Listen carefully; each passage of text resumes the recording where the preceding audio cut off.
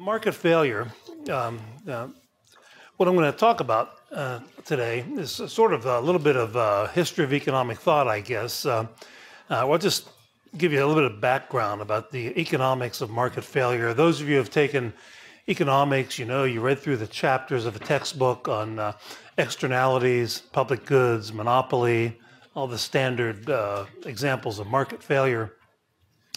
And there was a huge literature that came up, relatively new in the scheme of things, really beginning in the 1930s and 40s, because that's when the so-called perfect competition model was developed. Prior to that, just about anybody who wrote anything about economics and competition and industry pretty much followed what the Austrians were saying about competition being a dynamic, rivalrous process of entrepreneurship, the common sense ideas about what competition is. It involves price cutting and product differentiation and mergers, and the markets are constantly dynamic, and businesses are constantly changing tactics, changing strategies, changing products, changing prices to see what works best. So the market evolves to tell us what works best. And that's how businesses find out what works best and what price to charge and so forth. But then in this sort of the crusade to create an economic science and the mathematization of economics, it was decided that the old ways of thinking about markets were inadequate. We needed a new theory. So they developed the theory of perfect competition. And like I said, in the scheme of things, it's relatively recent. It's, 80 or 90 years old as far as that goes, and in terms of the history of economic thought. And so Peter Klein probably talked about some of this, but the new definition of competition involved a number of assumptions about what a perfect market would look like: homogeneous products, homogeneous prices, many firms, and costless entry and exit. Perfect information was also in there. I'll just call that omniscience. So all of a sudden, the markets did not change in the 1930s. The markets were markets. The normal ups and downs of markets, or the 1940s. But all of a sudden, homogeneous products. If the New England Patriots adopt a slightly different defense than the Atlanta Falcons, well, that's product differentiation. That's an imperfect market in professional football, or pick your industry. You have a sale. Well, that's not a homogeneous. You're not charging the same price as everyone else anymore. That's market failure. Costless entry and exit. Well, that guarantees that the prices will stay at this same level. The price equal the minimum of average cost, because if you raise your price 1 penny, 10,000 firms will costlessly enter immediately and drop the price back down that 1 penny. And then, of course, you're omniscient. You know exactly how to produce the cost-minimizing combination of inputs, and everything else. Consumers know exactly what they want. And as Friedrich Hayek said in his famous essay, The Meaning of Competition, which is online, he said, under perfect competition, there is no competition. So they pretty much, so the economics profession, though, took this seriously and made recommendation after recommendation for government regulation of all sorts to deal with this problem all of a sudden that existed, that economists didn't think it did exist for many generations before that. And what the rubric that goes under is the nirvana fallacy. Nirvana fallacy. And the nirvana fallacy is a phrase that was coined, probably it was coined by an economist named Harold Demsetz. That's spelled D-E-M-S-E-T-Z. He wrote an article in the Journal of Law and Economics in, I think it was 1969. It was called Information and Efficiency, Another Viewpoint. I found it online at some point, so it's online somewhere. Harold Demsetz.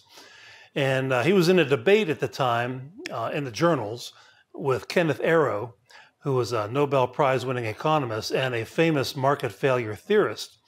And the reason he used this phrase, nirvana fallacy, is he's saying that, well, the method of analysis of the mainstream economics profession was to set up this unrealistic, unobtainable, utopian ideal called perfect competition, and then compare that to the real world, and then announce that the real world is a failure, and that perfect government must step in and perfectly solve the problem of market failure in some way.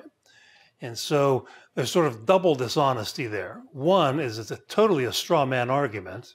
Set up a straw man, perfect competition, and look around the world and say, oh, I don't see perfection out there. And then part two is, but I'm looking at Washington, D.C. in the distance, and I see perfection. I see nirvana. I see politicians and bureaucrats, and they will perfectly solve the problem, and that's basically the method of analysis of the market failure theory.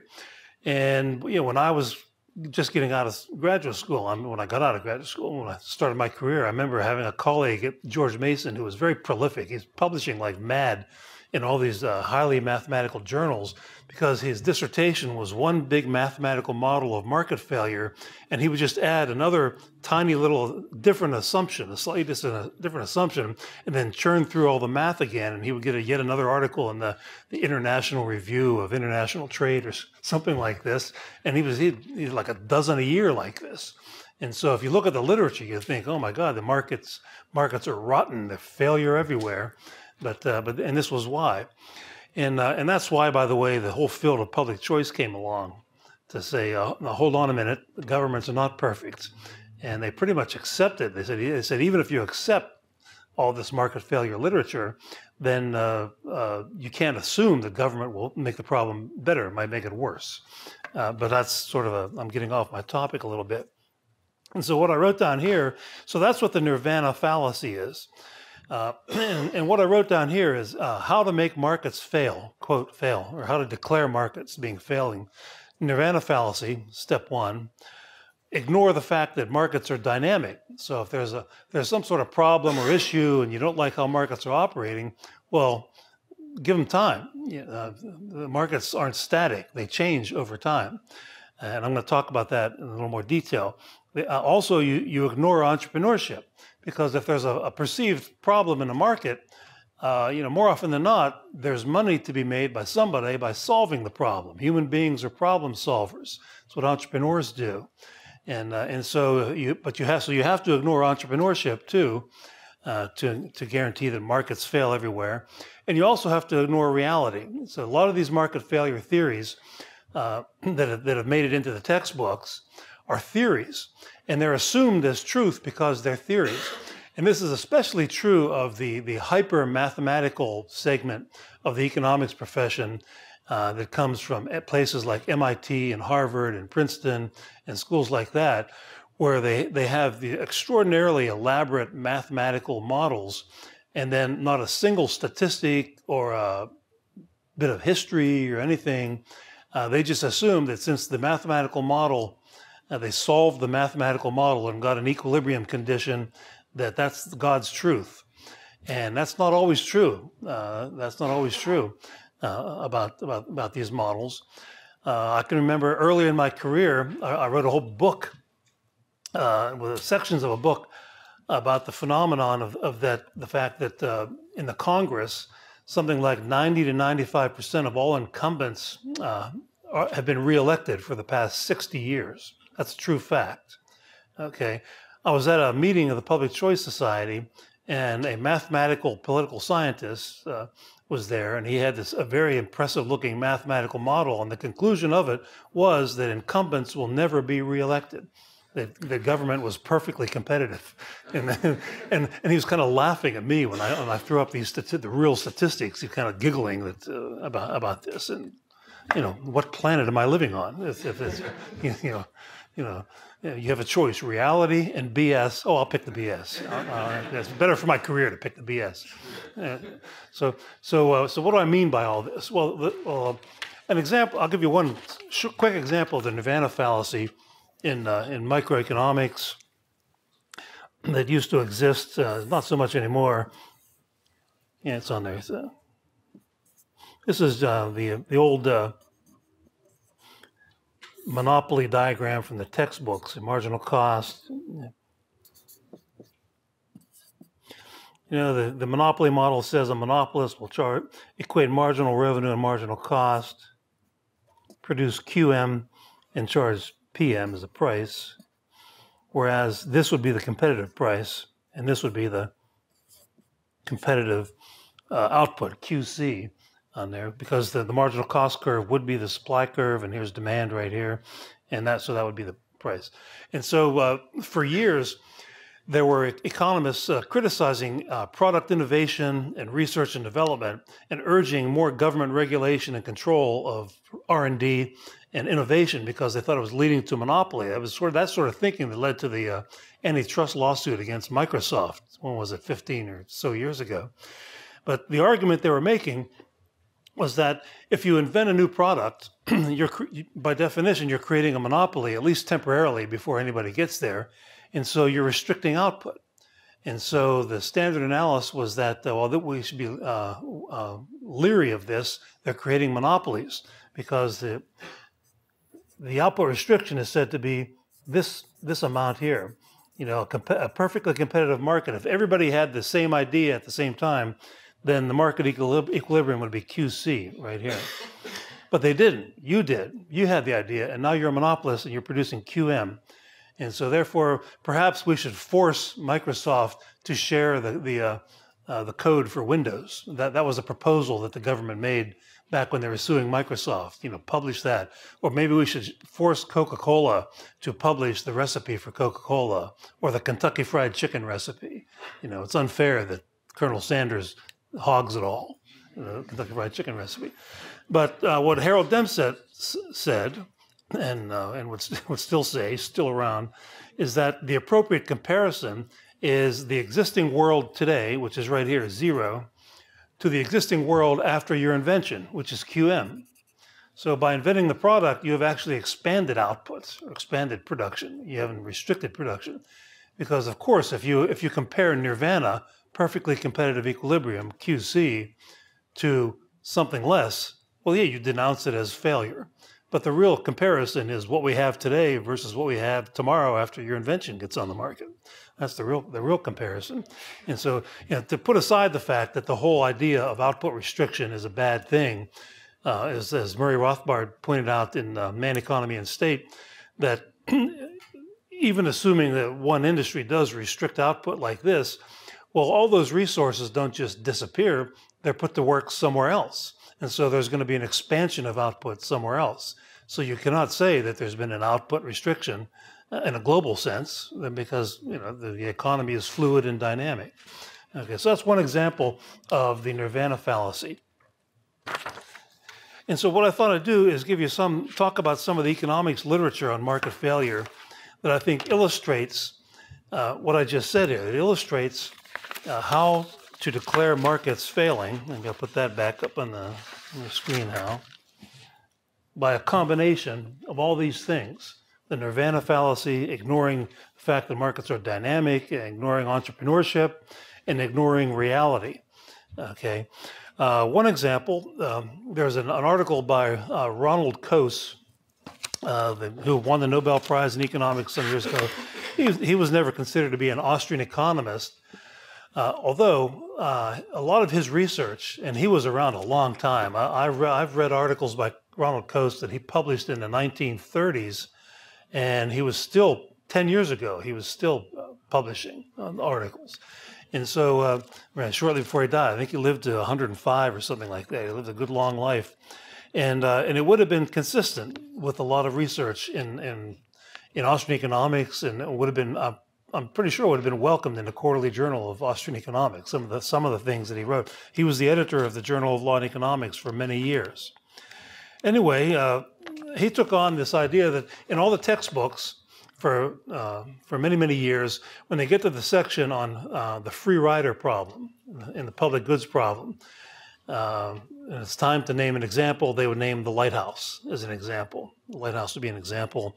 Here's what Paul Samuelson said in his famous textbook, take our earlier case of a lighthouse to warn against the rocks, ships, warning the ships against the rocks in the bay. Its beam helps everyone in sight, but a businessman could not build it for a profit since he cannot claim a price from each user. This certainly is the kind of activity that governments would naturally undertake.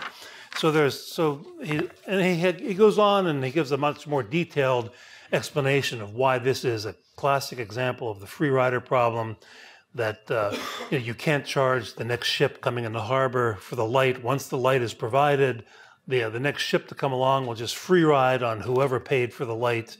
And therefore, in advance, you can never get the merchants, the shippers, to pay for a lighthouse because of the free riding problem. They would all be motivated to say, let George do it. Let the other guy pay for it. I'm not going to pay.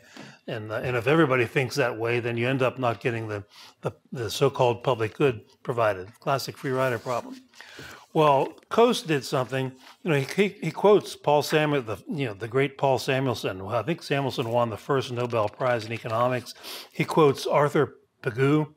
His name is also associated with the theory of externalities on this, and other famous economists in the history of economic thought is saying the same thing.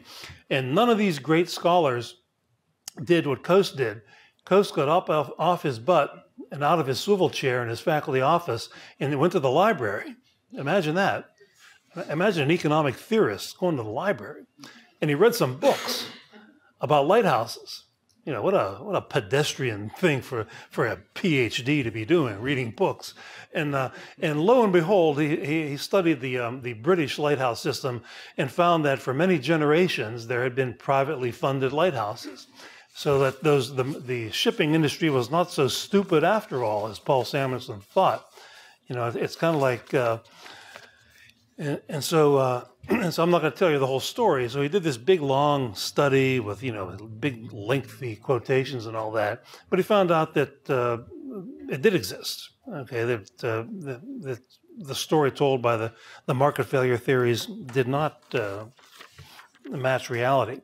And then he concludes by saying this: the question remains, how is it that these great men have, in their economic writings, been led to make statements about lighthouses which are misleading as to the facts, whose meaning, if thought about in a concrete fashion, is quite unclear, and which, to the extent that they imply a policy conclusion, are very likely wrong? And he goes on to say, the explanation is that these references by economists to lighthouses are not the result of their having made a study of lighthouses or having read a detailed study by some other economist.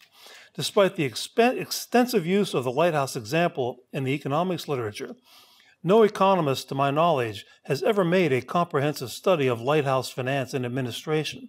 The lighthouse is simply plucked out of the air to serve as an illustration. And you see that all the time in economics literature. And like I said, it's especially the math-obsessed model builders. They exhaust themselves with building these mathematical models, and then apparently they're too tired to pick up a book and see if reality matches the conclusion of their model, or at least go online nowadays. And one of the first book reviews I ever published when I got out of graduate school was in the Southern Economic Journal, and it was a book on innovation, on technological innovation. And one chapter had 57 equations, a model with 57 equations, to come to the conclusion that the higher the expected return on an investment, the more money a corporation will want to put behind that investment. And I published that in the Southern Economic Journal, because that's a direct quote. It took 57 equations to come to that conclusion. Okay, that's the lighthouse. Another good example, famous example in the literature, is called the fable of the bees.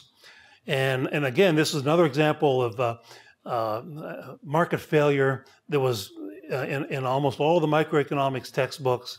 And it's a situation of where you have a phenomenon of an apple orchard and bees. And bees could pollinate the apple trees so that the apple orchard owner will get more apples. And also, when the bees pollinate the apple trees, the bees get nourishment, and so the beekeeper will get more honey. So there's sort of a reciprocal positive externality there. And for years and years and years, this was given as an example in the textbooks of market failure under the assumption that there's no way that there would be any sort of payment of the beekeepers to have their bees near the apple orchard at the time when the blossoms come out, or the apple orchard owner wouldn't they wouldn't get together in any way and figure out how to benefit from this. And so therefore these people said there's a need for government intervention to subsidize beekeeping. Okay, and I'll read you one thing here. And once again, another economist named Stephen Chung was from Hong Kong, and he was teaching at the University of Washington in Seattle at the time. And if you went to the nearest grocery store here in Auburn and bought apples this afternoon, you'd probably find some from Washington State, the big apple growing state. And so he was right there in the middle of it. And he also did the unthinkable. He got up off his butt and went to the library. Not only that, he went and interviewed beekeepers and apple orchard owners. Imagine that. I mean, went to school all those years to do that. You're supposed to sit in your office and play with math, is if you're an economist. And so so Stephen Chung quotes some other famous economists, Francis Bator. He wrote the book on market failure in the 1950s. If you went to graduate school in the 1950s and 60s and took a course in public finance, you read Francis Bator's book on market failure. He said this: "It's easy to show that if apple blossoms have a positive effect on honey production, any Pareto-efficient solution will associate with apple blossoms a positive Lagrangian shadow price." That's some math econ lingo. Don't worry about it. "If then apple producers are unable to protect their equity in apple nectar and markets do not impute to apple blossoms their correct shadow value, profit-maximizing decisions will fail correctly to allocate resources." Aha, market failure. "At the margin, there will be failure by enforcement." This is what I would call an ownership externality. So we invented a new type of externality, an ownership externality. There's no way that they could find out some financial arrangement to have the bees close to the apple orchard, and so that both could benefit. And Stephen Chung and Coase sort of thought like an Austrian would think, who has been studying entrepreneurship. It seems to me there's money to be made here. The bee keepers can make more money with more honey, and the apple orchard owner can make more money if he has bees pollinating his apple trees. And it's as though there's a $10,000 sitting here on this chair today, and it's also here by Sunday, and nobody picks it up. I'm not saying that you guys are a bunch of thieves that would pick the money up, but there's a clear profit opportunity here, and the assumption is entrepreneurs are kind of dumb. They're just going to leave it there, and they need us economists who are sitting on our butts in our offices at MIT to tell them how to organize their industry. Well, Stephen Chung, like I said, did the unheard of, and he actually became an expert in beekeeping and apple orchard running. And he found that for many generations, the beekeepers and the apple orchard owners had written contracts specifying how much the beekeeper is to be paid, when the bees are to be there. When the apple orchard owner puts pesticides on his trees, he gives 2 weeks' notice to the beekeeper to get the bees out of there so they're not harmed by the pesticides, and so forth. I'll read you one little thing. He says, "This contracts between beekeepers and farmers may be oral or written. I have at hand 2 types of written contracts. One is formally printed by an association of beekeepers." So the trade association of beekeepers actually had form letters for this. Is you want to make a contract with an apple orchard owner? Here it is. Here's what our lawyers advise you to use this contract. With a few printed headings and space for stipulations to be filled in by hand. Aside from situations where a third party demands documented proof of the contract, written contracts are used primarily for the initial arrangement between the parties. Otherwise, oral arrangements are made. And so that basically is a summary of what he found. And then in the concluding paragraph of Stephen Chung's article, which was also published in the Journal of Law and Economics, he says the problem here, he says, is that some economists have been distilling their policy implications from fables. In a desire to promote government intervention, they have been prone to advance, without the support of careful investigation, the notion of, quote, market failure. And how do they do that? He says they do it by, quote, comparing the ideal with a fable. Nirvana fallacy, comparing the ideal with a fable. And he says, my main criticism concerns their approach to economic inquiry and failing to investigate the real-world situation. So that's ignoring reality. That's my point number 4 there. And also ignoring entrepreneurship. You know, the beekeepers and the apple orchard owners are very entrepreneurial in figuring out a long time ago how to wring every last penny out of their investments in beekeeping and apple orchard owning. Okay. There's another interesting article in this literature and by Steve Margolis. Forget his co-author now. I shouldn't. Steve Margolis and Stan Leibowitz, entitled "Fable of the Keys." Not Fable of the Bees, Fable of the Keys.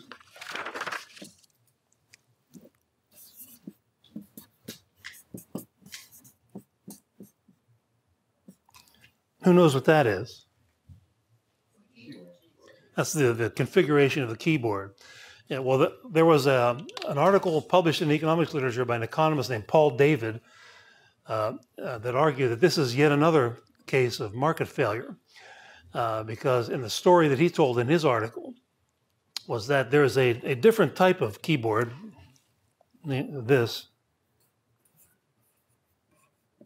That's not the configuration of letters, that's a man's name, Dvorak, that is superior.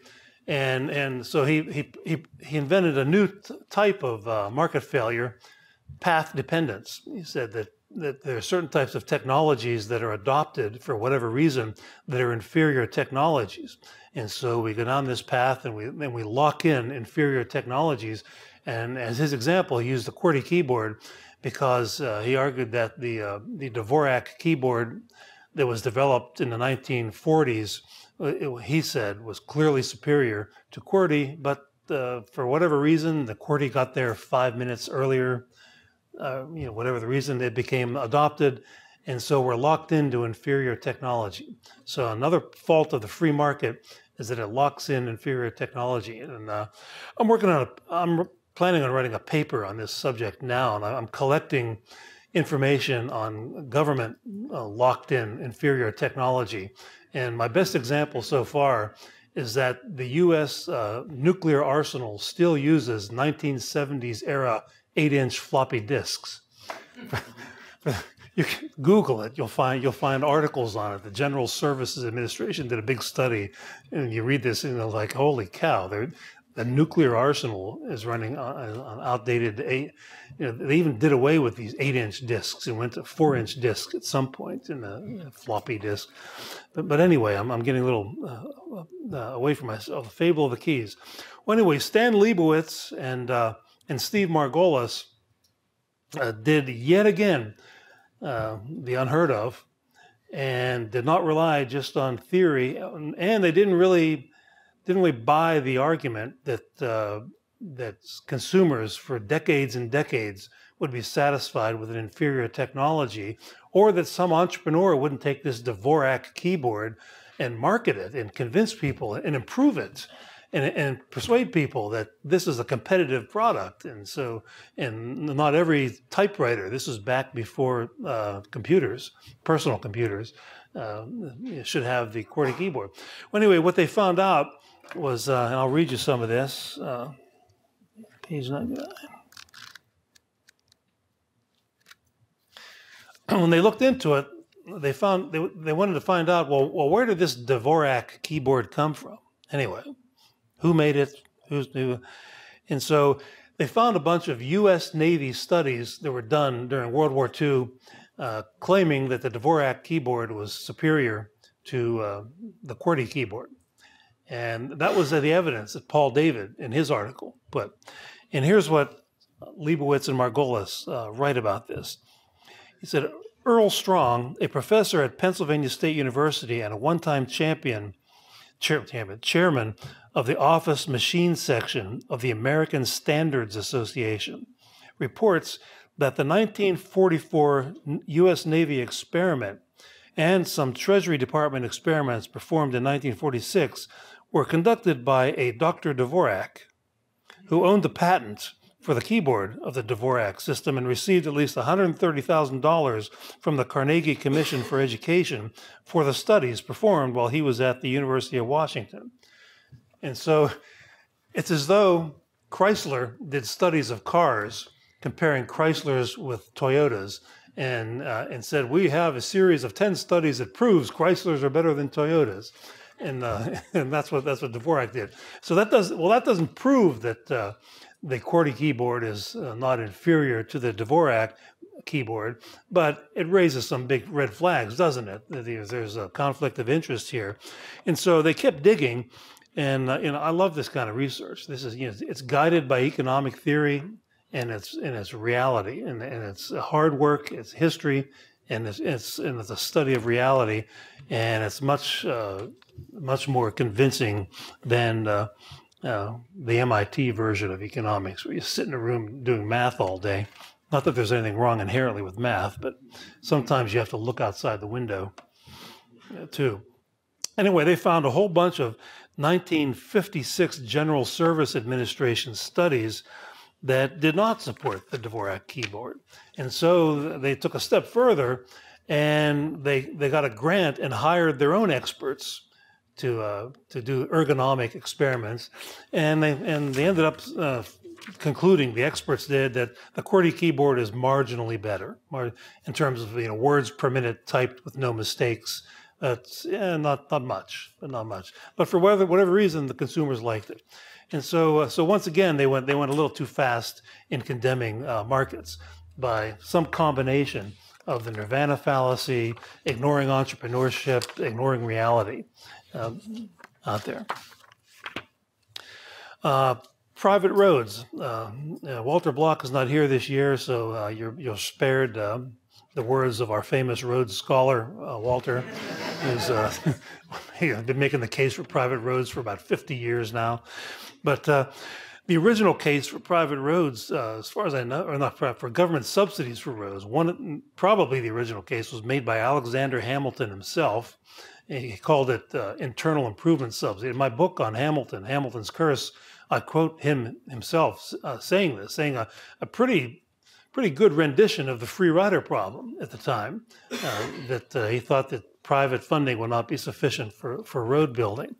And then that Thomas Jefferson's Treasury Secretary, after Hamilton left and George Washington was out of office, he was an advocate of government subsidies for road building for the same reason they thought a free rider problem. So they both expressed the free rider problem long before there were any textbooks written explaining the free rider problem. Okay, but at the same time, private corporations were busy building private roads and all over the country. Let's see, I'll give you another example here.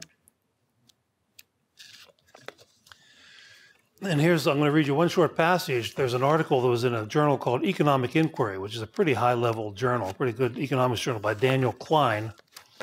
And Danny Klein was an undergraduate student of mine at George Mason 100 years ago. I lost track of him now. I don't know where he's at now. He taught in California for a while, and I lost track of him. So he's familiar with Austrian economics.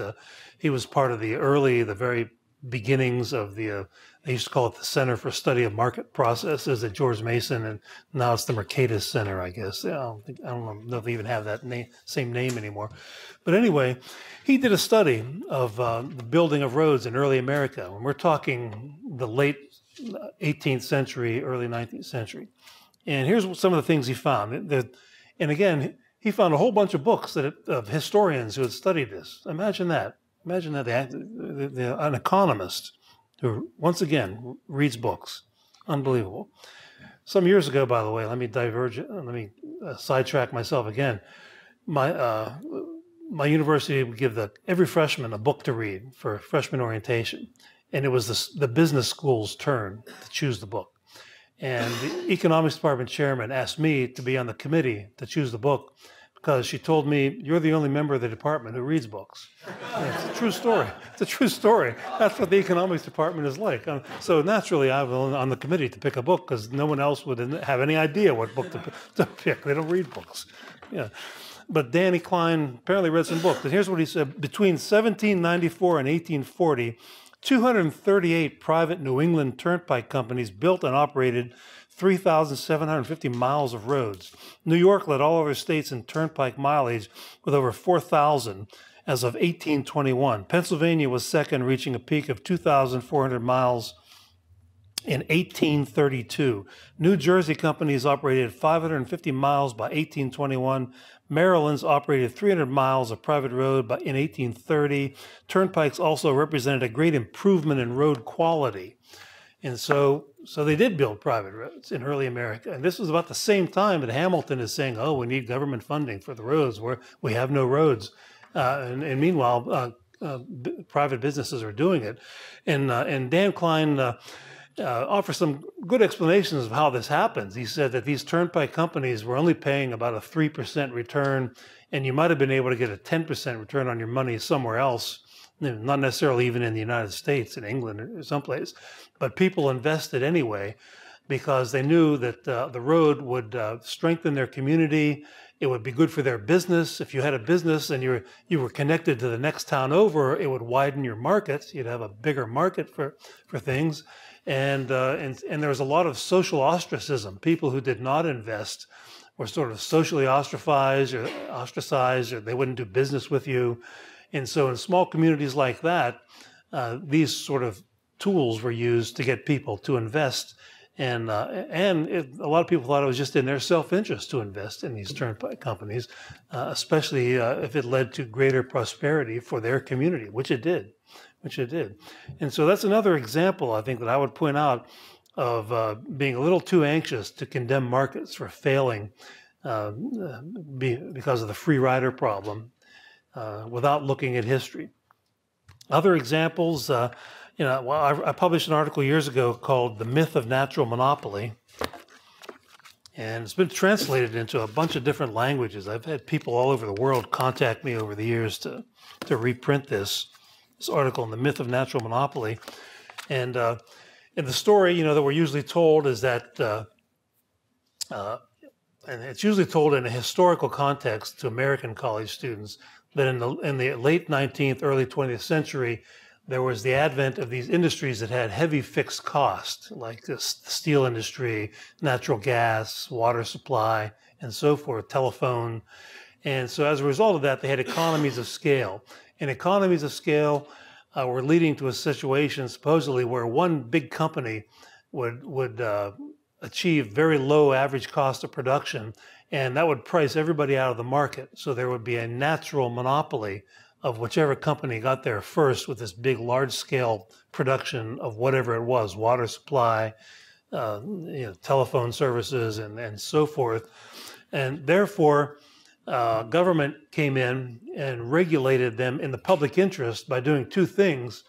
One, making it legally a monopoly because they wanted the low cost, which the monopoly would give them, but then regulating the price so that it wouldn't be a monopoly price. It would be they'd let them make a profit, but not a monopoly profit. And so that's the public interest theory of regulation. Okay, well, turns out that's another hoax, that never actually happened. And I'll quote Harold Demsetz again. He looked into it. It sounded fishy to him, apparently, at some point. And in his book, Efficiency, Competition, and Public Policy, collection of his journal articles, he says this: 6 electric light companies were organized in the 1 year of 1887 in New York City. 45 electric light enterprises had the legal right to operate in Chicago in 1907. Prior to 1895, Duluth, Minnesota had 5 electric lighting companies. Scranton, Pennsylvania had 4 in 1906. During the latter part of the 19th century, competition was the usual situation in the gas industry in this country, meaning natural gas, I guess. Before 1884, 6 competing companies were operating in New York City. Competition was common and especially persistent in the telephone industry. Baltimore, Chicago, Cleveland, Columbus, Detroit, Kansas City, Minneapolis, Philadelphia, Pittsburgh, St. Louis had at least 2 telephone services in 1905. So it never happened that way. It never happened. This natural monopoly never evolved into natural monopoly. And in my article, I looked into it in a lot more detail than just that, and found that when monopoly did occur, the classic example would be what happened in Maryland. The Baltimore Gas and Light Company tried to merge with a couple of other companies and create a monopoly. It didn't work. Mergers didn't work. Too much cheating. Over and over again, they tried it. Didn't work. And so they did what corporations always do when they're trying to achieve a monopoly. They go to the state to get the government to give them a monopoly. And so they did. And so they went to the state of Maryland, and they had them pass a law that said that the state of Maryland would share in the loot that they would get. I'll give you the exact numbers here in a second. I'll tell you how much loot they shared. From the Consolidated Gas Company, it was called, an annual payment to the city of $10,000 a year. This is in 1890, $10,000 a year. That's a couple $100,000 anyway. And 3% of all dividends declared in return for the privilege of enjoying a 25-year monopoly. So that's how natural monopoly came to Maryland. And then once they did that, other cities all over the country thought, well, that's a good way to sort of sneak in a tax increase, raise the electric bill for everybody, or the gas bill, and the consumers will probably blame the gas company. They won't blame the politicians for that. So it was basically a share the loot monopoly scheme, and that's how the natural monopolies came into being. I cite, there's an economist named Walter Primo, spelled Primeaux.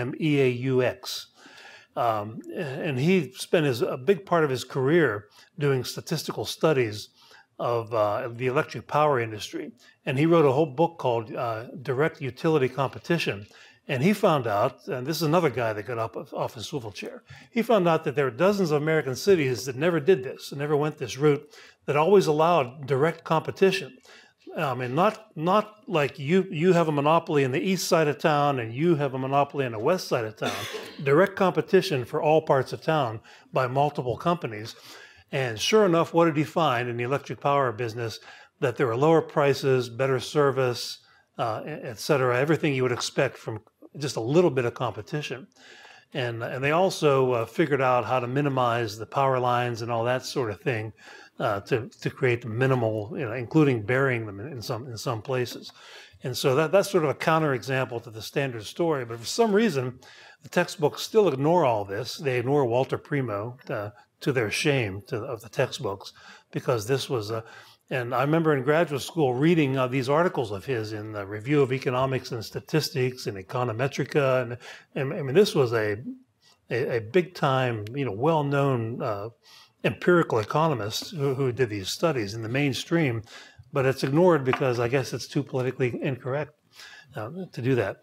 And that's my story for now. I guess we have 1 minute in case anybody wants to make a brilliant declaration, or throw a tomato or anything like that, or howl like a wolf one more time. If not, okay. What was the book you recommended to the committee? What's that? Oh, the book I recommended to the committee? Well, this is a book, it was a business school's choice. And so I couldn't recommend an economic theory book, because it's everybody. It's all the freshman class, music majors, everybody. So I picked a book on the history of entrepreneurship by John Steele Gordon, that I thought at least get them read stories of famous entrepreneurs, and how they, what they did in their lives and things. And it was pretty good, very readable. Anybody could read it. You didn't have to know any economic theory or anything like that. And I knew that they wouldn't accept something like that. But the two left-wingers on the committee threw a fit, because it was mostly white males, they told me. There weren't enough, and they were both women, the two lefties. But I tried to tell them, well, that's real American history. I mean, that's the truth about American history. It's not the truth as much today as it was 150 years ago, and it wasn't exclusively males. It went up to pretty modern times, and there were female entrepreneurs in there, but a minority because that's the reality. But really, they wanted some big lefty book like Nickel and Dimed or something like that. And so the university actually had to intervene. The administration had to intervene and pick some administrator to pick the book. And he picked some New York Times commie, some book by some New York Times commie about international trade, about why we need NAFTA, or so, as I recall. And so that's the one they picked. I guess we're out of time. It's quarter of, and that's. Feel free to howl instead of clap if you want.